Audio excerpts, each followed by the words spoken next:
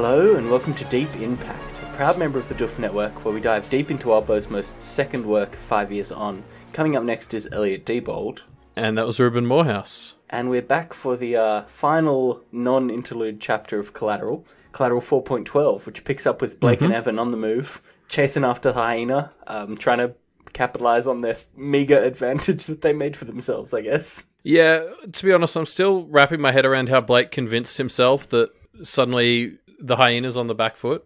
I feel like this rhetoric probably has more to do with convincing Evan and himself that they've got the upper hand than believing it. I really like the opening to this chapter. It kind of starts with this thing about Canadians measuring things by time, which is just a weird little kind of slice of life thing that then leads into Blake is thinking this. Yeah, a little fun fact. Yeah, he's measuring the size of the park, and it's a great way of like starting out abstract and dialing it back into the situation. Yeah, it's a strong opening. Well, and I mean, Blake also manages to sneak in a little dig at Americans by saying that the more cultured part of America does what Canada does, and the less cultured parts of Canada do what the US does. Which that's not a dig, that's just a description, Elliot. I'm not saying I disagree, but yeah, it's we can shit on both of them from all the way down here.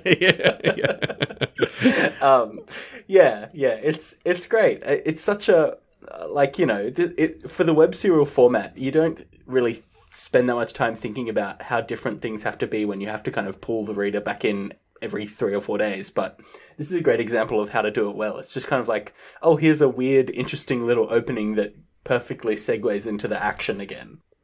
Yeah, and it's doing things. It's reminding us that Blake is Canadian, and this is all happening in Canada. In case you somehow forgot, it's good. Yeah. So Blake and Evan are running past a bunch of others, trying to basically avoid them as much as possible.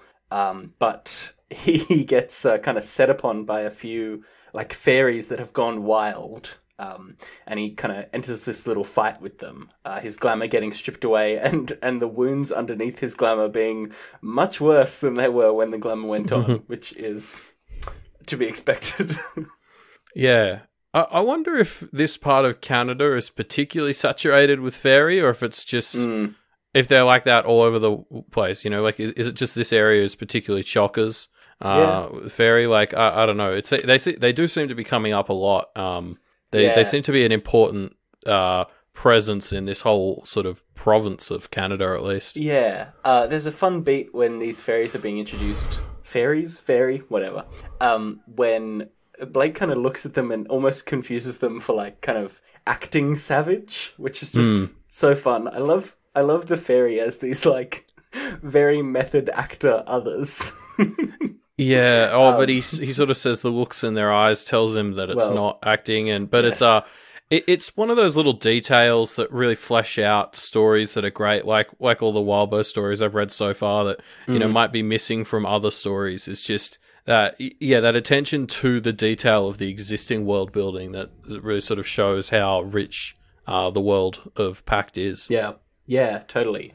It's these kind of little details that really make you understand what the fairy are intrinsically. So I want to touch on this bit, how the wounds underneath the glamour are much worse than they were before. Like, we've been talking for ages about Blake being so over-reliant on glamour, and, he knows that it's going to come back to bite him, and this is the first moment of us kind of seeing that payoff, where, like, even his clothes are getting holes in them that weren't there before as the glamour comes off. Yeah, I mean, I did not see this coming. No, it's interesting. So I was under the impression that was specifically the fairy that was chasing him, or that was like, sort of attacking him, that was making it like even worse than it would have been. Like, we knew that all this over-reliance on glamour was going to come back to bite him, but because this is Pact, it isn't just the normal like, and then it came back to bite him in the ass. It's like, but anyway, then it also turns out he has to fight fairy, who are able to like manipulate it even further and make things even worse than they should have been. Yeah, it's like a double whammy of reasons why you shouldn't rely on glamour. The fairy is kind of like, basically is able to use the glamour to transfer wounds that it has to him. which is great because obviously fairy know how to use glamour more than a basically 3 weeks old practitioner does.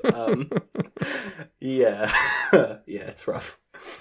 And I mean, this is all sort of we get hints that they're specifically chasing him for the glamour very early on. Like, as soon as they start chasing him, he sort of scrapes his face against a branch and feels the glamour come off, and then he notices the fairy sort of pulling at the glamour as it runs past the branch and seemingly getting a little stronger. Yeah. So, like, right from the start of the fight, you're sort of like, oh, shit, like, they're coming for his glamour. Yeah. Oh, yeah, fairies know how to use glamour too, yeah. Yeah, and then, I mean, I'm gonna try and be optimistic here and say, well, now Blake has learnt that you can use glamour offensively if someone else is using it. Like, maybe that'll be something he can do something with. Well, yeah, I mean, if he ever finds anyone who's able to bullshit about glamour as much as he is. Yeah, maybe.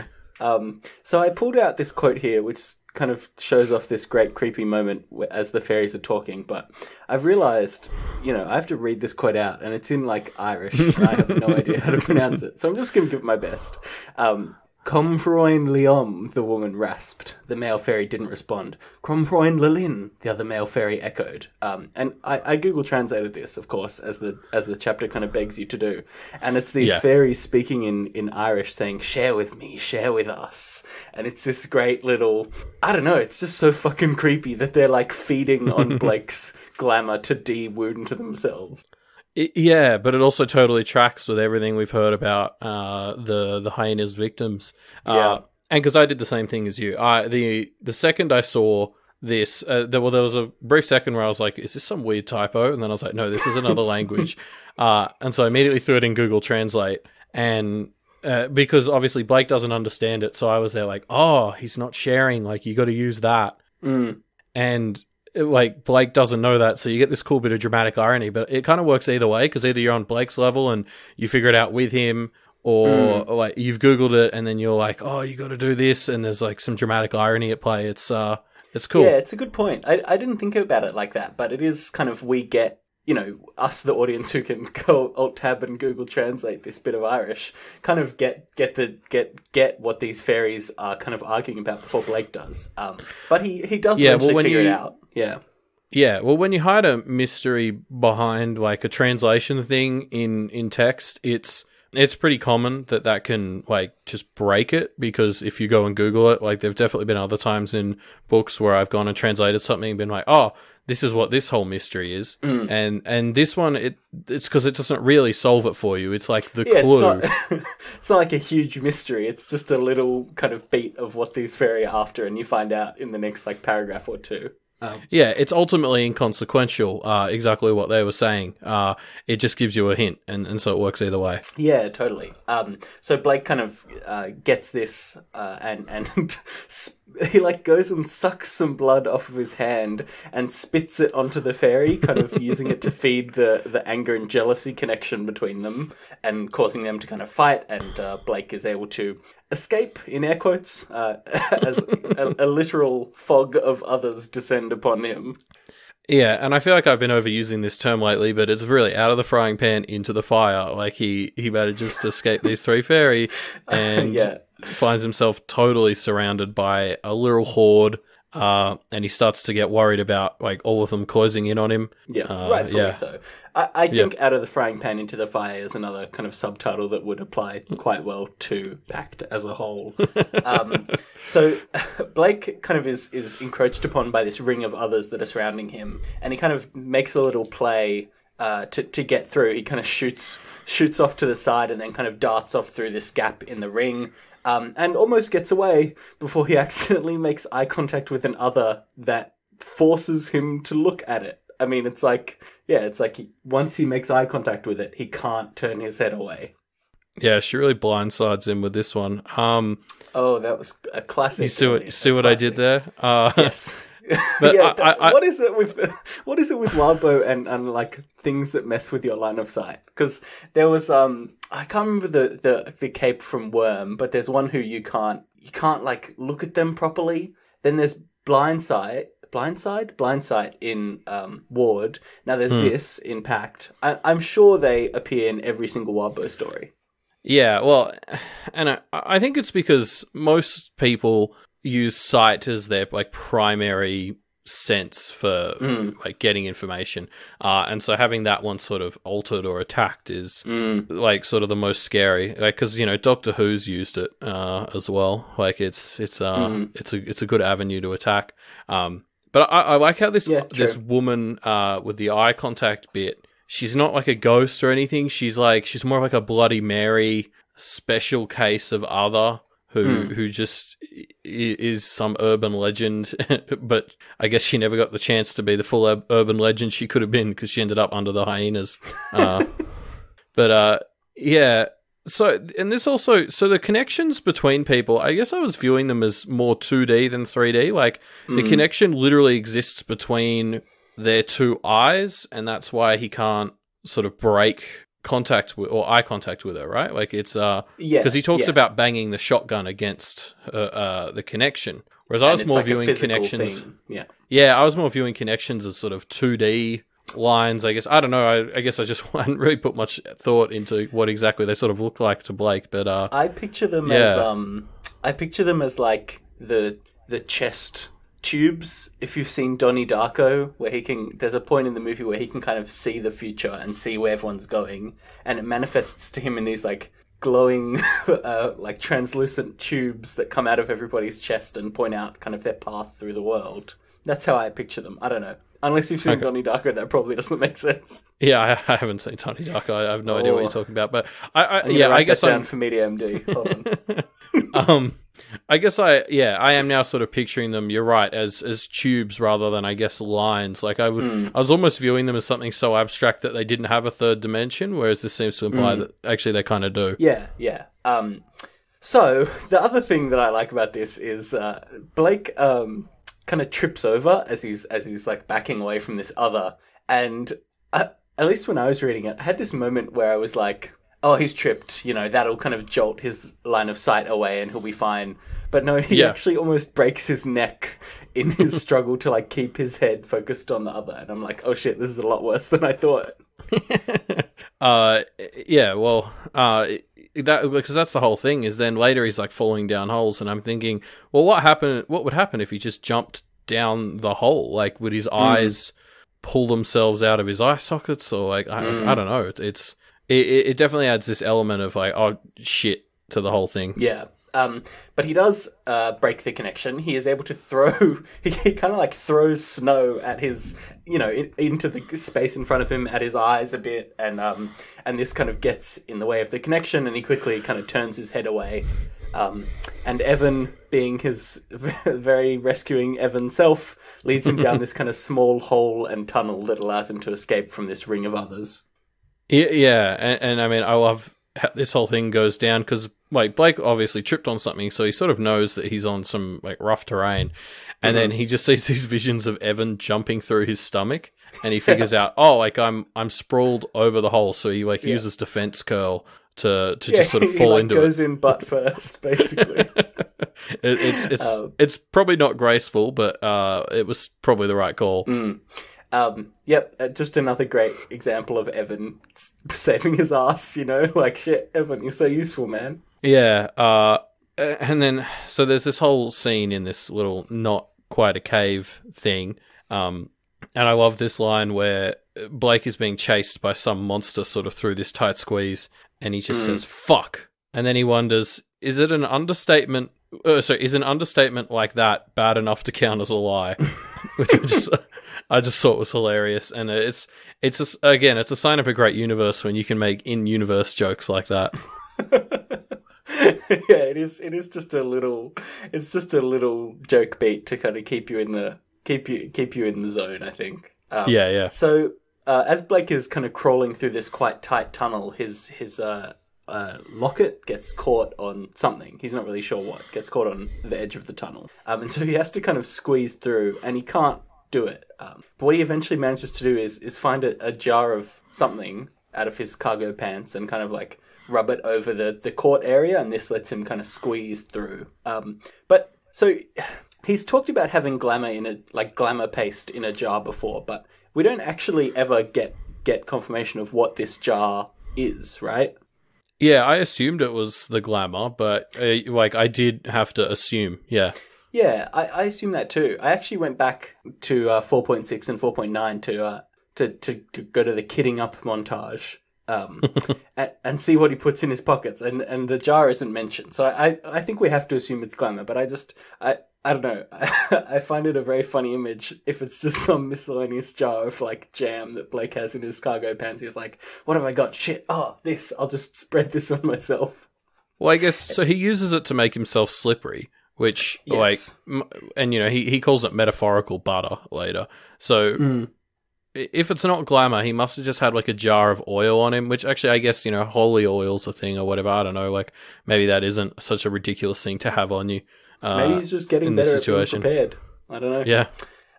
So Blake and Evan get out of the tunnel, and and Evan is kind of acting more and more stone tape. He's going back to his stone tape form. And he mentions something about conserving energy, and this causes Blake to kind of click onto what's been going on with Rose.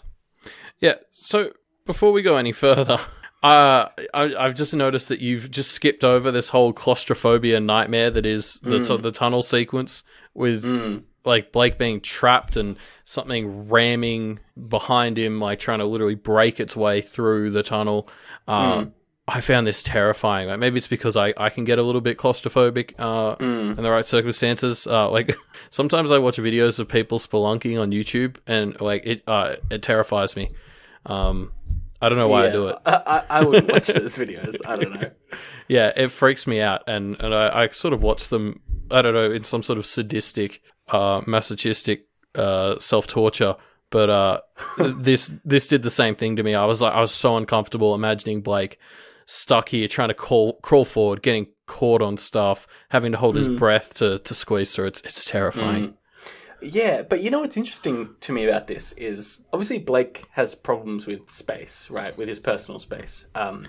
Yeah, but that's more to do with people than but standard claustrophobia, yeah. Yeah, but that's what's so interesting to me. I mean, yes, it's to do with people not being up close to him, but you would think that would translate a bit in a situation like this. But he seems to kind of keep his cool mostly throughout the whole thing, right? Yeah, well, because he seemed more concerned about personal space when it was the others all crowding in on him before he fell in the hole than it was in the hole. Yeah, yeah. I don't know. I just found that interesting. Like he's very much able to keep his cool in what is definitely quite a claustrophobic situation. Yeah. Anyway, good work on predicting what's been going on with Rose. You got there? Yeah, I got one. I did it. Chalk it up. Put it on the sheet. Success. So he has been sapping energy from Rose instead of feeding energy to Rose, which is why she has not recovered, I suppose. Well, yeah, and I guess we don't know enough about Poe's effect to know how long this could go for. Is Rose going to be ready in a month, a day, a week? We don't know.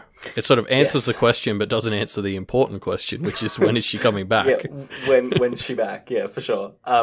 So Blake and Evan kind of continue on, and Blake eventually finds a place where he's happy enough to confront the hyena, and starts setting up a trap. Yeah, and I love how he's just sort of casually chatting to Evan, explaining the history of man hunting animals as he's doing it. It's something my favorite show, Stargate, used to do a lot, and it's something a bit of a sucker for, which is, the hero acting all jovial and casual as they're facing off nightmarish, way out of their league beasts. I almost suspect that it's a way of just not thinking about it. It's just as much for him as it is for Evan or anything else. It's just playing pretend and acting like you're calm to try and convince yourself that you are. Yeah. Which is fun. So Blake sets up this trap, and something I like about it is we don't actually know what the trap is. He's kind of setting up basically what we think is a tripwire, right? But it just feels like, what, Blake? This isn't going to work. What are you doing? Yeah, I was very much I don't understand how a tripwire surrounded by holly is going to help here. What is this? And to be honest, I still don't understand it. I can't really visualize what happened at all. All I know is eventually, somehow there was a noose type shape, and that captured the hyena. And if anyone can explain it to me, that'd be nice. But I can't visualize it. Someone's got to do an MS Paint drawing for us so we can see it in some action. Some sort of fan art of the before and the after. I think would be what I'd need. A fan art contest, all that. Anyway, so the hyena kind of arrives and is pacing around and kind of seeming to be avoiding Blake's trap. It lunges for Evan, and Blake shoots it with a shotgun, and this kind of pisses it off enough that it lunges for Blake and gets caught in the chain trap that he's rigged, which kind of noose around its neck and kind of hang it partially off the ground so that it's not able to do much, basically. Yeah, like it sort of the noose sort of keeps it kind of off the ground as well, so it can't really charge properly. Yeah. And there's an important bit as Blake is trying to, help get Evan to stay around and protect him, where he tries to touch Evan and he can't because Evan's a ghost. And he remarks to himself that it's a bit weird that he was so willing to touch Evan, and obviously this comes back later. It was actually, when I first read this, I thought, man, it's a shame that Evan's a ghost, because like he'd be a shit familiar, but like Blake seems to like him. So I like 100% dismissed exactly what this line is foreshadowing. Yeah. Well, we'll get to that later. Yeah. I like that Blake sets up a competent trap and it works. Like, I don't know. Maybe I'm reading too much into it, but Blake has been getting better at the planning stuff this arc, right? And I do kind of feel like maybe now that we know what's going on with Rose, maybe he's like sapping Rose's planning abilities into himself. I don't know. I don't know if the energy sapping is that concrete, or whether it's just giving him more energy, which is letting his mind work, or whether it's just, he's having to learn to do it without the training wheels on, the metaphorical training wheels here being Rose, who constantly had to save his ass. You're reducing her just as much as Blake does. No, I'm saying she was just his crutch, and letting him be free a bit might have been helping. So it's hard to know how much to attribute just to him and how much to attribute to him leeching from her. But you're right, he has been doing a lot better himself this arc. Yeah. He seems very competent, which I like him getting more competent. It's nice. Anyway, and so then the hyena's sort of trapped here, and Blake tries to bluff it a bit. He calls out the hyena for not actually sort of having control of the others in the area. The others are sort of either so mindless that they'll attack completely indiscriminately, or they hate the hyena for what it did to them, so they will attack it given the opportunity. So he sort of says, well, if I'm going to call them all to kill you if you don't submit. Yeah, and I mean, it seems to work. I mean, the hyena seems to respond to this, and Blake kind of goes off to summon some of these others, just kind of leaving the hyena there unattended, and then he, almost immediately the hyena tries to escape and almost escapes, and Blake kind of has to scurry back.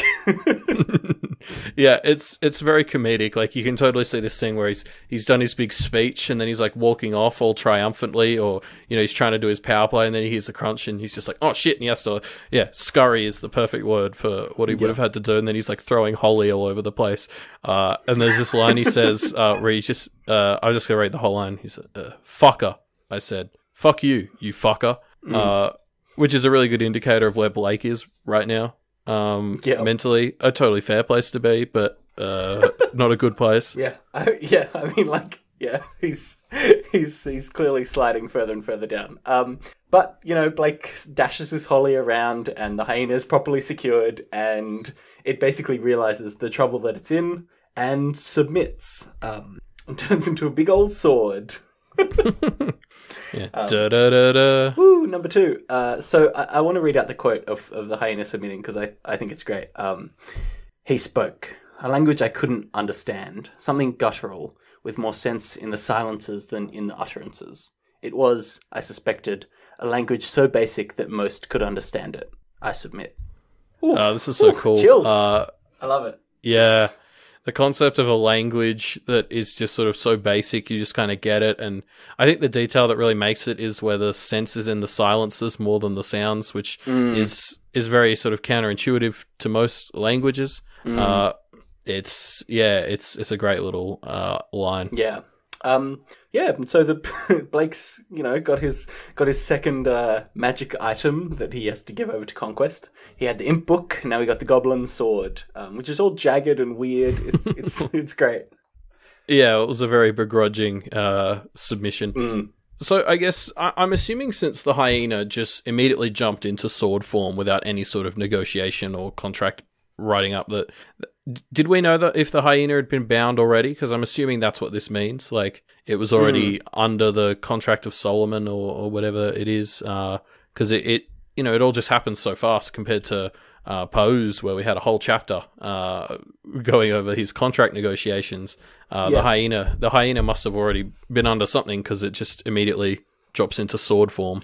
Yeah, I'm not sure if this is meant to indicate that it's already been bound. I just think it's like it submits, and when another submits like that, it just kind of puts itself into a simpler form, I guess.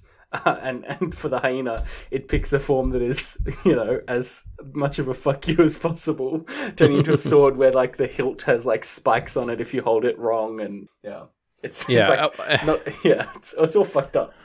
And there's even this detail, like it's still wrapped in the chain as it's in sword form, and Blake keeps it that way, like he keeps it wrapped up in the chain because he's not convinced that if he unwraps it, it's just gonna explode out, which kind of makes sense because he's trying to give it to Conquest in probably the least stable form he can while still being technically bound. So this would probably fit that bill. Yeah, totally. I mean, I wouldn't.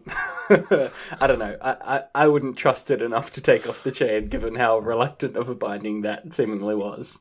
Oh, not at all. Yeah. So Blake leaves the forest, leaves Evan, and kind of calls up one of the knights, who then somehow get him to Fell, and Fell takes him to Conquest's house, which has changed. Now there's a big old tower. So Blake climbs this big tower, and at the top is Conquest and Rose and the Goblin Book, and Rose is still comatose, and Blake kind of sees the connections between him and her, and this confirms his suspicions. These connections are kind of warped enough that he kind of realizes, oh shit, I'm draining her. Yeah. So there's an interesting bit, before we go back to some of the Rose stuff, where Blake points out that in Conquest's new tower, first of all, there's like an obnoxious amount of stairs, which I just think is so Conquest. Like he has to walk up this unnecessary flight of stairs. And this whole domain is just, and that's domain with an O, is sort of constantly transforming and seemingly getting worse. Like Conquest is in monster form now, as he's presumably leading up to whatever his big play is that we're hypothesizing is his plan. Yeah. I mean, he's getting more and more monstrous every time we see him, right? This time, no beetles, but there are some fish swimming around the kind of the border of the top of this tower, and we'll get back to that later. So Blake hands over the sword and asks Conquest for a phone. I'm curious what you think his plans for that phone are, Elliot. Yeah, okay, so hold on. I'll come back to the phone, but one thing that I did pick up on is Blake sort of, as he's describing the area and the silverfish and all that, he mentions that there are 5 points of interest around the tower aside from Conquest, and then he only describes 4. He says Rose is one of them, and then he says there's the 3 altars, and he sort of leaves the 5th one unspoken for, which is interesting. I wonder if it's maybe matching Rose's one and it's his spot. But anyway, Fell's there too, right? Yeah, well, I wouldn't consider Fell a point of interest as much as just a guy who's there. I was more because Rose is up on some big altar or something. I was more thinking of like altars, and she's chained there. But anyway, so now back to Blake. So I mean, he gets this phone from Fell, and I thought he just uses it there to look up Evan's backstory and to help him make contact with Evan. Like I actually was under the assumption he gave it right back. I didn't think he was keeping it. He does look up, he searches, he finds a map, but he never gives the phone back, or at least not that we see. So I reckon he's got plans for that phone.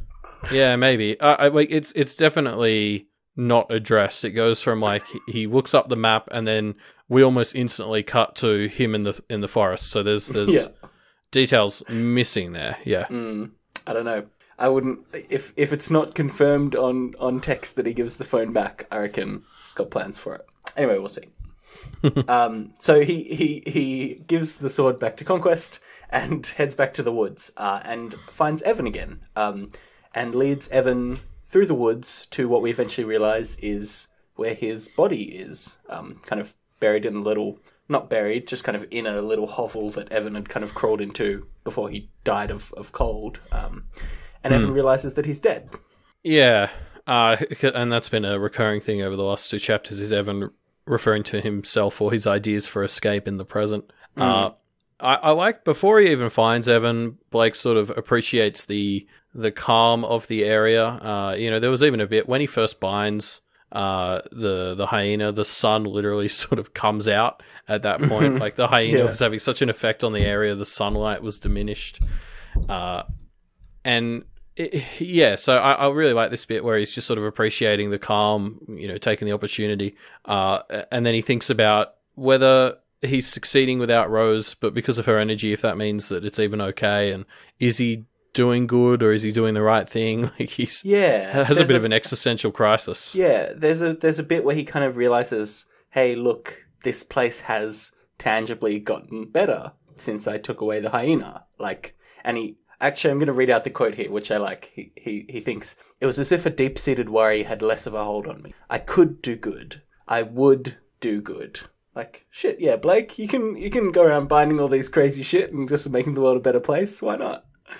Yeah, I mean, but now Conquest has the hyena, so... yeah, sure. I mean, I guess you're not doing good if you bind the hyena and give it straight to Conquest. No, but it's definitely this moment where he can just see that he's not just totally fucking everything up that he touches, which was very much the vibe we were left with after Pose, because Pose made that literally the case. Yeah. Yeah, totally. So, Evan, I don't know... Evan sees his body and kind of starts crying, realizing that he's dead. I don't know. He's a little kid. This is sad. I don't know. I don't like it. Yeah, there's not much to add there. It's just tragic. It's really sad. So Blake has seen how useful Evan is over the course of fighting the hyena, and seen how kind of lost Evan is as well. And offers to make him his familiar, to let him, be more alive again. Yeah, it's Blake's logic here kind of makes sense. Evan reminds him of himself, which I see. There's that sort of lostness and aloneness that Blake went through something similar.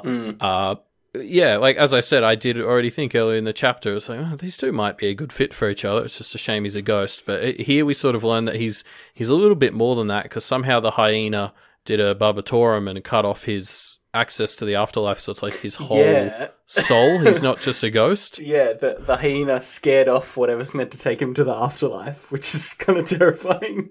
Yeah. But there's also a bit where Evan asks what a familiar is after Blake first offers him, and Blake gives him probably the least useful answer of all time. And I have to assume that's because Blake knows as little about this as we do. I couldn't have given a better answer than Blake did, because I don't know anywhere near enough about familiars and how they work. And it got me thinking, Blake probably doesn't really either, so he can't answer it as completely as he probably should when he's making offers like this. I think that the analogy that he has probably heard is that it's similar to marriage, and I don't think he wants to bring that one out. No. It's not a good point to bring up in this circumstance, absolutely. Yeah, Blake has kind of surmised that, or knows and tells Evan that, he doesn't have to join him, but if he does, it will at least let him kind of be more alive. He'll kind of feed from Blake, and he'll be able to kind of be himself again to an extent. But we've been told becoming a familiar is a bit like getting a chance at mortal life for others, so it's a perfect fit for a ghost that's kind of stuck on this plane of existence. Yeah, sort of become mortal again. And I like that Blake doesn't force him into it, though. I mean, he's like, he's very clearly like, you don't have to do this. If you don't, I'll try and help you anyway. It's very Blake. Yeah. It's very nice to ghosts, Blake. Yeah, well, it's definitely the right thing to do when you're talking about starting a long-term relationship with anyone. It's the whole no pressure, just sort of being frank and honest. It's definitely the mature play, and that's sort of what we see here. Speaking of mature plays, last chapter, Elliot, if I remember correctly, you said that Blake would never take a familiar without at least consulting Rose. Yeah, I want to say I'm disappointed in myself, but I'm more disappointed in Blake. Yeah. Look, you can't get all your predictions right. I don't even think I locked that in as a prediction. It was more of like a funny hypothetical, like this could surely never happen. You shouldn't put anything past Blake in terms of not considering Rose. I mean, if this goes through before Rose is awake, I'm actually very interested to see her reaction to this. It's going to be hilarious in a terrible way. So Blake kind of is putting this proposition to Evan, help me move faster, show me escape routes so we can work together, take down the bad stuff. And Evan nods, and before he answers, lights flicker on, and it's the police. And Blake is standing over a missing boy's corpse. Shit. I had such a good laugh when I read this. Just as things were going well, it seemed like we were going to end the arc on a high note after like what was such a rough arc, and it started on a high note. The arc as well. 4.1 was that original party scene at Blake's apartment, but no such luck here. I have to imagine this is Laird. Like, this would be Laird's big play. And we've already talked about how when that comes, if it attacks Blake's personal life, that'll hit that rule of 3 thing, and it'll be really powerful. And I'd say implicating him in another missing persons / murder case will hit that beat quite nicely. So I'm very worried for how this is going to shape out, and how Blake's going to balance being presumably a person of interest in 2 murders with trying to fulfill conquest requests in the next 24 hours. It's going to be a busy day. Yeah. How long is it legal to hold people for in for questioning? 24 hours, is that right? I mean, in the movies at least, yeah. I don't know if Canada's different to America, and I don't even know if America is actually like that in real life. So that's fair. But yeah, this definitely seems to be setting up a big enough problem to Blake's third trial. Yeah, just as he was getting some momentum. So that's the end of Collateral, more or less. We've got an interlude next week that we'll get into, but that's the end of the numbered arcs, the numbered chapters at least. Yeah, and so for our bonus bit, we'll come back to briefly Conquest's new silver fishy friends. And we got to continue the trend of examining what Conquest's animals are. Yeah, well, unluckily this will probably be a short one because this is already a very long episode because it was a long and diverse chapter.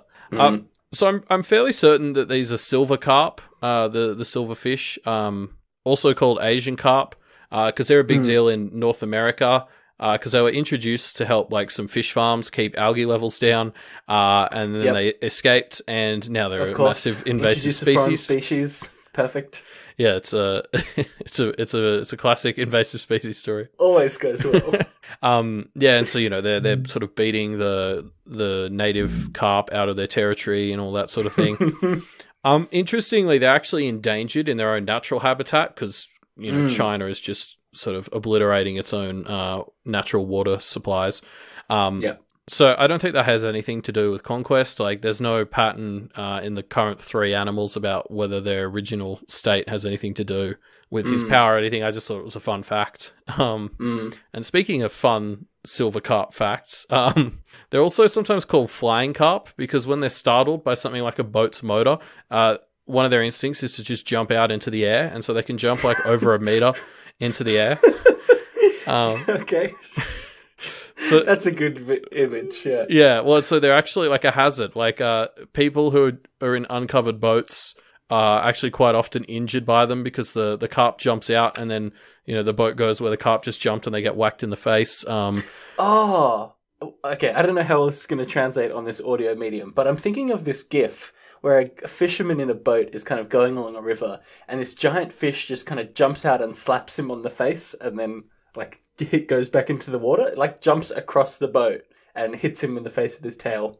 Maybe it's the same species. I don't know. Yeah, it could be. I think I remember that GIF, but I can't remember what the color of the fish was in that. I actually have a friend who got hit by a stingray. He was on a boat, and the stingray jumped out over the boat and whacked him.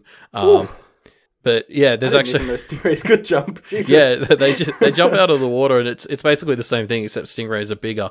But yeah, like so these silver carp have actually led to water skiing being banned in like huge chunks of rivers and some lakes, because basically with the boat pulling the water skier, all the carp jump up, and it's like a major hazard for the water skier because they just get absolutely smashed by these 30-pound carp that are just out in the air. Which is just a hilarious image. Yeah. Jesus. Actually, speaking of hilarious images, I've looked up this fish slapping GIF. I mean, the fish does look quite silvery. I don't know, and the guy looks like he's American, so I'm going to headcanon that and say this is where the idea for Conquest having these fish came from. Is Conquest saw that GIF and was like, "Oh, I got to get me some of those." Yeah, Conquest is such a memer. I mean, memes are the ultimate example of internet conquest. Yeah, that's true. Like, they're the equivalent of an online invasive species. Totally saturating an online community with one overused meme is really good for conquest. Yeah. But yeah, anyway, so I guess the only trend we've got so far is Conquest's invasive species are getting bigger and badder. Yeah, I think that's awesome. Like, yeah, I love that. I love that these invasive species that he just has around are getting worse and worse. It's awesome. Yeah. It doesn't bode well for future chapters, though, does it? No, but what does, honestly? That's true. Well, speaking of future chapters, that's the end of this chapter, but our next future chapter, 4.x, will be coming out on Friday, the 5th of April? Yeah. Yes, and so until then, you can find us and everyone else who likes to comment on our Deep Impact episodes in the discussion thread linked below. We should give a shout out to Kayaken, who has been logging all of the discussion threads for every episode that we've done. So if you ever want to check out, hey, what did people say about damages 2 point whatever? You can do that. If you look in the episode description for our episodes, we have a link to his index of discussion threads. Yeah, I've actually been using those to go and find bits and pieces from our previous episodes, and I imagine if you're not listening to this live and you're playing catch up there, it's a very useful resource. Yep. Yeah, definitely. For more Deep Impact related resources, you can check out our website, doofmedia.com, where you can see our show and all the other great shows on the Doof network. Yes, and there's a new calendar page on that website now as well, so you can see when all of our episodes and all the other shows' episodes are scheduled to air. Yep, so if you've already forgotten when 4.x is going to come out, because even though we only said it 30 seconds ago, check out that calendar page, and you'll be good to go. Yes, and so speaking of Doof, don't forget to head over to the Doof Patreon, patreon.com/doofmedia.